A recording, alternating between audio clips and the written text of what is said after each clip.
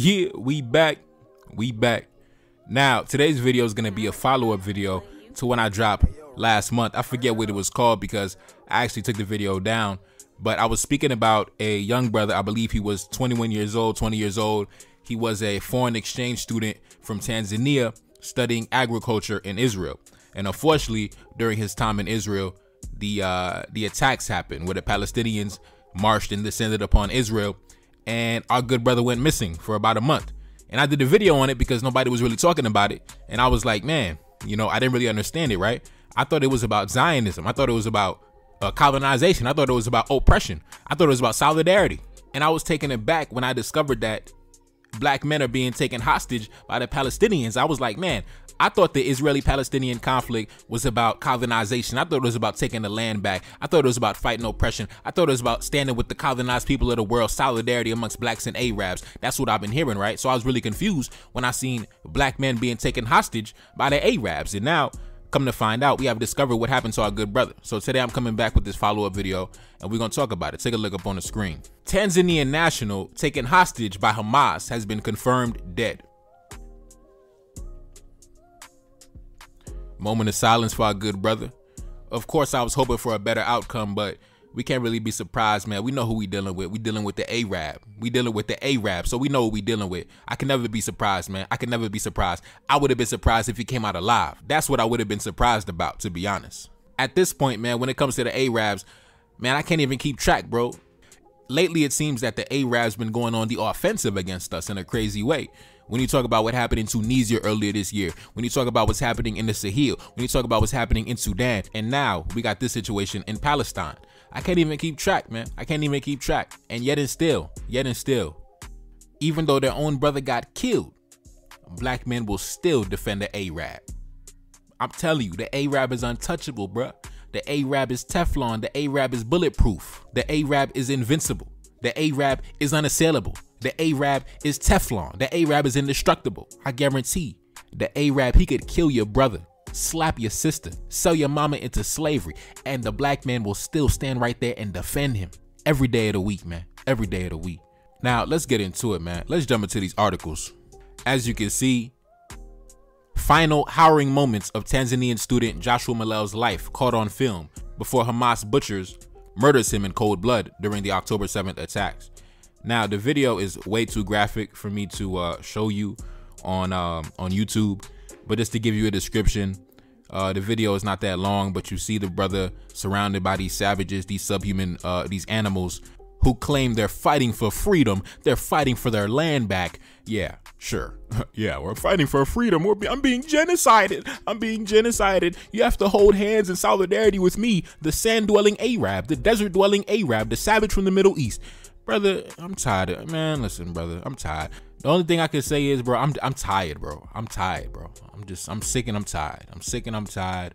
And unfortunately, I can't really express how I feel in a true, authentic manner because my channel would get flagged for hate speech. My channel would get flagged for hate speech, and my channel would get terminated by the morning if I really just spoke from the heart how I feel about them people.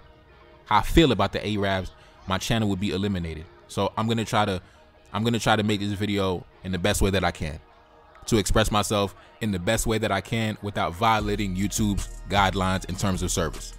Now, let's continue. A Tanzanian national who had been missing since being taken hostage by Hamas on October 7th has been confirmed dead. Joshua Mollel, 21 years old, was a Tanzanian student who had been working as an agricultural intern in Israel near Gaza on October 7th. Mollel is the second Tanzanian national confirmed to have been killed since October 7th. So in fact, it was not just this brother right here. It was actually another brother as well. It was actually two of our brothers that was eliminated by the Arabs for no reason. For no reason at all, man. For no reason at all. You know, no reason at all, man. No reason at all. The same exact reason why they killing our family in the Sahel, for no reason at all. The same reason why they killing our family in the Sudan, for no reason at all. The same reason why they were killing our family in Tunisia, for no reason at all, man. For no reason at all. The same reason why they beat and they kill our women in the Middle East, for no reason at all, bro. For no reason at all. Zero justification. Now let's continue. Mollel is the second Tanzanian national confirmed to have been killed since October 7th. Clemence Mtenga, Another Tanzanian national was confirmed dead in November, and Tanzanian officials say they are in communication with Israel to repatriate his body back home for burial. Both Mollel and Mtenga were one of the many Tanzanian students in Israel taking part in an agricultural internship program, which is part of an agreement between the governments of Israel and Tanzania. So this brother was not an enemy combatant. This brother was not a military man. He was not on the front lines, you know, fighting for Israel. He was a black man minding his business, trying to get an education so he could come back home and provide for his family, become the patriarch of the family, and make something of himself in society. He was trying to better himself, trying to elevate his station in life. That's what he was doing. That's what he was doing. He didn't deserve that. If you saw the video, man, them Arabs, bro, they had already shot him. He was already on the ground, dying, probably already dead.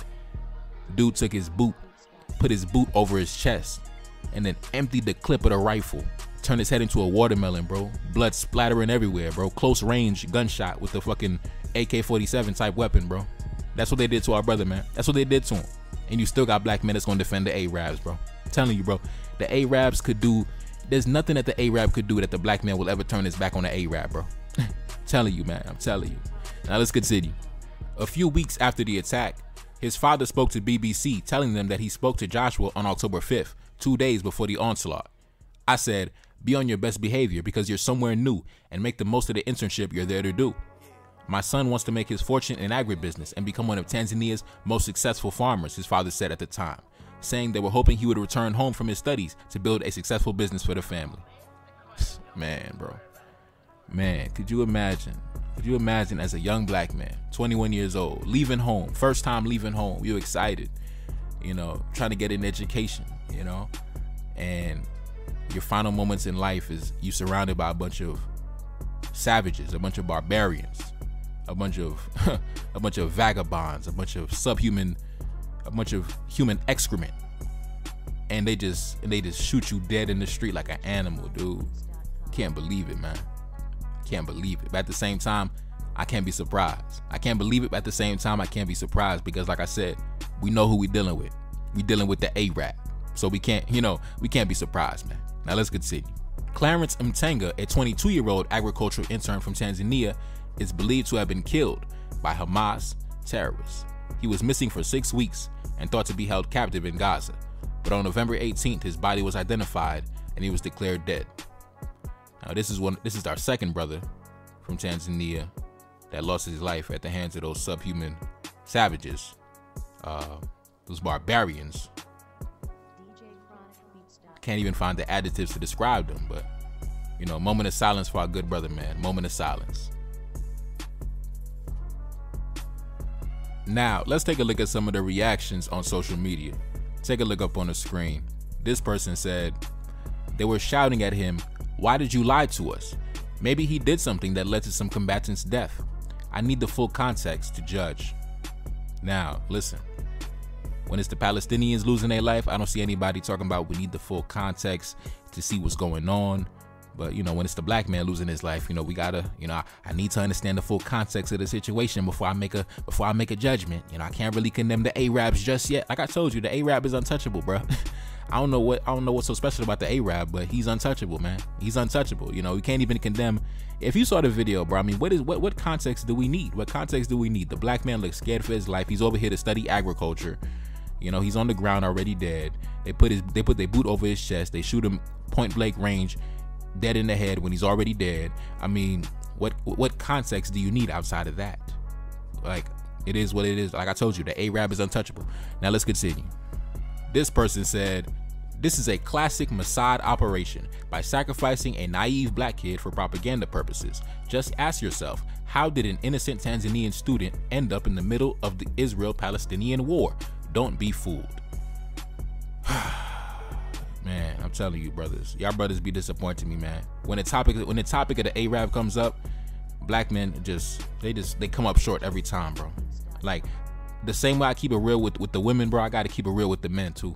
I gotta keep it real with my brothers. When it comes to the topic of the Arabs, bro, black men soft like some tissue paper, bro. Soft like some toilet paper, man. That's how I know. I know for a fact, if I lose my life at the hands of the Arabs, I know it ain't gonna be no black man running to defend Neferkari de Saline. Y'all all gonna fold like a cheap chair and bow down to the Arab. Bunch of Man, listen, bro. I told you, I'm trying to keep the video clean, but I'm telling you, when it comes to the topic of the Arab, black men are shameful. Black men are shameful, and I'm talking about black men across the world. Shameful, shameful. Your own brother got killed like a piece of garbage, and you talking about this is secret Mossad operation. I need the full context of the situation. Shameful, shameful. Now let's continue. This person said, how did a student from Israel enter Gaza that's heavily guarded and constantly surveyed? Can you prove that it is indeed Hamas? Does this excuse the killing of thousands of Palestinian kids by Israel? Can you prove that he was not a spy? IDF has foreigners in their ranks. Now, just to avoid condemning the Arabs, this dude then made up a whole storyline in his head, then fabricated a whole narrative in his head that this guy is a secret spy, a secret mercenary working for the IDF, trying to gain intelligence on the Arabs, and the Arabs had to kill him because, you know, he was a secret spy working for the Israelis. Man, listen, just a regular kid studying agriculture, trying to get into agribusiness. He was here to study. He wasn't here for this bullshit, bro. He wasn't here to get involved in your fucking Palestinian-Israeli conflict. But just because some black, I don't want to say all black men, some black men are so scared to death to even raise their voice towards the Arab. Look, they just lie on their own brother. They'll tell lies on their own brother, create a fabricated narrative on their own brother just to defend the Arab, who would eliminate you in the street like a piece of garbage. Shameful. Some of y'all boys is shameful. Shameful. Now, let's continue. This person came into my comment section in my community tab and he said this: why was he out there fighting for Israel? And I told him he was a student studying agriculture in Israel on a scholarship. Man, I don't know if this person is black, but look how everyone is trying to justify the black man's death. Oh man, I need context for this situation. Oh man, he was a secret spy for the IDF. He was a secret spy for the Israelis. Oh man, he was fighting for the Israelis. Bro, he wasn't fighting for nobody else except his family, so he can make something of himself in society, so he can go back home and have a career, have an occupation, have a job, so he can contribute to the family. That's what he was doing. He was trying to elevate his station in life, not trying to lose his life. But we have such little respect for the black man that we would rather fabricate narratives instead of condemning the Arabs as we are supposed to. Just to avoid condemning the Arabs, look how they would tell lies on a black man, on a dead black man that lost his life to violence at the hands of Arabs. I don't understand it. The Arab would never do it for you, bro. The Arab would never create lies. The Arab would never lie on his brother, on his dead brother that was killed. He would never lie on his dead brother's grave just to defend you, a black man. The Arab would never do it. But you, a black man, will lie on your own brother, tell lies on your own brother, fabricate stories and narratives on your own brother to defend a desert-dwelling, camel-riding Arab who don't got no fucking love for you. You boys should be ashamed to call yourselves black men. Now, let's continue. This person said, my interpretation is that they're accusing him of knowing Arabic and saying, don't lie to us. I believe they wanted information out of him, but could not get it. So one of them impulsively knocked him out, shot him, and killed him. I think they did so he would not assist the IDF. Now, I don't know if the brother spoke Arabic. I know there's a Muslim population in Tanzania. I believe the president of Tanzania right now, I believe she's a Muslim, last time I checked. But like I said, for whatever reason, man, the Arab Muslim don't got no love or solidarity or respect for the black Muslim. I never understood that. Still don't understand that, but it is what it is. Let's continue. This person said, I think he was spying for the Israelis. This person said, it's a war zone. It's expected to happen, especially from a people who are being genocided now.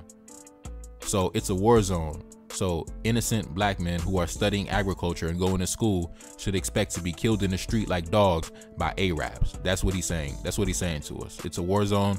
You should have expected this to happen. So Joshua should have expected to die like a dog in the street because it's a war zone. Okay, it's a war zone. So he came to the country before the October 7th attacks, before the war popped off. So he should have expected to die at the hands of Arabs. That's what he's saying. That's what he's saying. That's what he's saying. You boys should be ashamed, man. You boys should be ashamed. You boys should be ashamed of yourself. Ashamed of yourself, bro. Ashamed of yourself, man. That's all I can say. If I said how I truly felt, my channel will be terminated. So all I'm gonna say is you boys should be ashamed of yourself. Let's continue. This person said that student had no business going to and studying from an apartheid state, even less so going to where the oppressed stay. Nothing about this story smells right. So instead of condemning the Arabs who took our brother's life, we are condemning our fallen brother because he should have never been there in the first place.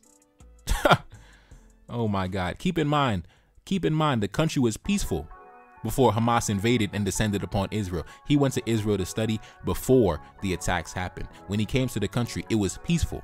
So he should have no business going there, and it's his fault that he lost his life. That's all I'm hearing from the conversation on social media. I'm not seeing any condemnation of the Arabs at all. I'm seeing everybody placing their condemnation on the dead black man who got bullets to the head.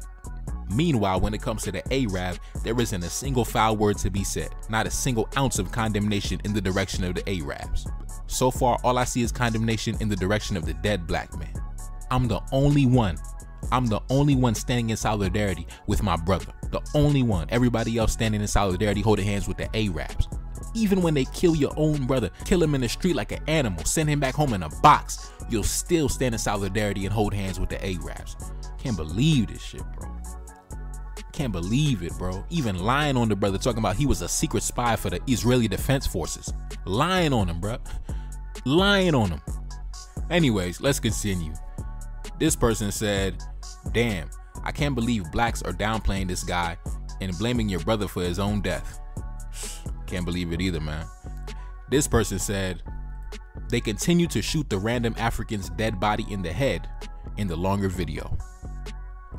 Yeah, like I said, if you saw the video, man, after he was already on the ground, you know, not even moving, probably already done passed away, then they put their boot over his chest and they emptied a clip, point blank range, close range, with, you know, not no little handgun. They're talking about a big, you know, them big rifles, big rifle, close range, you know, brain splattered all over the pavement. Yeah.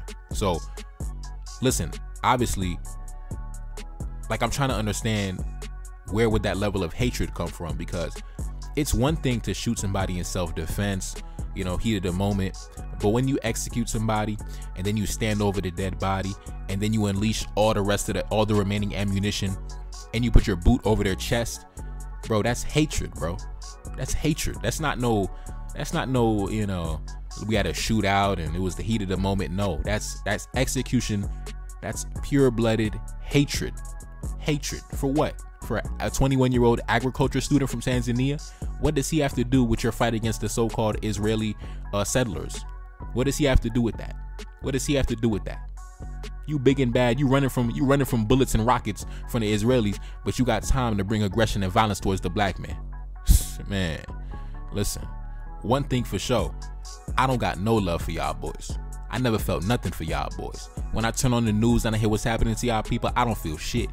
I don't feel a single ounce of emotion. I don't feel a single tinge of emotion, because I know for a fact you don't got no love towards my people. So when I turn on the news and I see what's happening over there in the Middle East, I promise you I don't feel a thing. I promise you I don't feel a single thing. You want to know what gets me in my emotions? When I turn on the news and I hear that, you know, 40 unarmed civilians were massacred by Islamic jihadists in the Sahel. That's when I feel emotional. That's when I feel emotional. When I hear about the black babies in Sudan being hunted down by them Arab militiamen, that's when I feel emotional. When I hear about what's happening in the Middle East, I don't feel nothing. I don't feel shit, bro. I don't feel shit. Y'all talking to me about black Arab solidarity? Ain't no fucking black Arab solidarity. I don't feel shit, bro. I don't feel nothing. It's y'all boys crying for the Arabs, butt kissing the Arabs, tap dancing for the Arabs, kissing the boots of the Arabs, kissing the butts of the Arabs. That ain't me. That ain't me. It's never been me. Never give a fuck, bro. Let's continue. This person said, sometimes I pity the people of Palestine, but then again, I wonder if they would pity my dark skin. To the IDF make them bleed. Yeah. This person, he said this to Al Jazeera. This is an African like me being murdered by Hamas. Do you expect me to support these animals? I don't expect you to do nothing, brother. I don't support no subhuman savages, and I don't expect you to do that either. So anyway, let's continue. This person said, I'm sure this African student was part of the apartheid apparatus that was suppressing the Palestinian population and deserved such a horrific death at the hands of Hamas. Oh man, obviously that person being sarcastic, but it's something to talk about, right? Why did a 21-year-old agriculture student from Africa deserve such a violent death? Like, it's one thing to just, to just shoot somebody, I guess just shoot him one time, but when you're talking about, stabbing him and then shooting him, and then when he's on the ground, emptying the clip into his head, close range, what did he do to deserve that? What did he do to deserve that? I mean, even going back to the video I dropped last night entitled "The Arab Problem in Africa," where I spoke about what's happening in the Sudan. What did those black men in the Sudan do to deserve what they're going through? What did they do to deserve that? When you examine what's happening to our women in the Middle East, like the women that go to the Middle East for job opportunities, and you hear about the abuse they suffer, sometimes they even lose their life. What did they do to deserve that? These are questions that need answers. These are questions that need answers. Anyways, this person said, "Black lives do not matter on this planet. Rest in peace, young man. We shall treat the Palestinians the same here in Africa." And on that note, I think I'll end the video. It's your boy Never Card, that's Salim, back in the building. Yes, indeed. Cash App up on the screen. Rest in peace to our fallen soldiers, man. Rest in peace to our brothers, man. And I'm gone. Peace.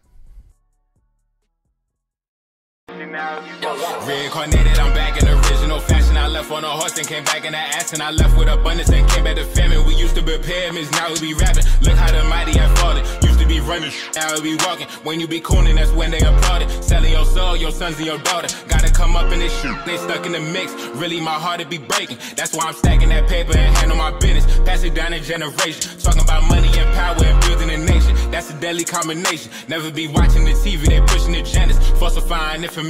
Know they got malice intentions. Step in the room and I'm feeling the tension. Enemy watching me blocking my vision. Get for the check cause I need my redemption. Building my kingdom, I need it protected. Ready for war like a young money Congo. Never decided the team is the motto. Up in the crib and I'm whipping up waffles. Up in the crib and I'm smoking gelato. I'm chilling, I'm taking my pain and make it ambition. I'm blessed by the gods, but I ain't religious. I came for the power, they came for the bitch. They making no hourly wage, I got business. This shit is an art and they could never be taught. Selling my soul, I can never be bought. Play with my money, I see you ain't caught. Run to the check and I do it for sport. Babylon falling, I go to the source. Packing my luggage and go overseas. Shorty be with me and she so elite. Shorty be chocolate, I'm calling her Hershey. Secret intelligence probably gon' murk me. Don't fuck with brands cause nigga I'm Haitian. Say the wrong shit and you're smacking their faces.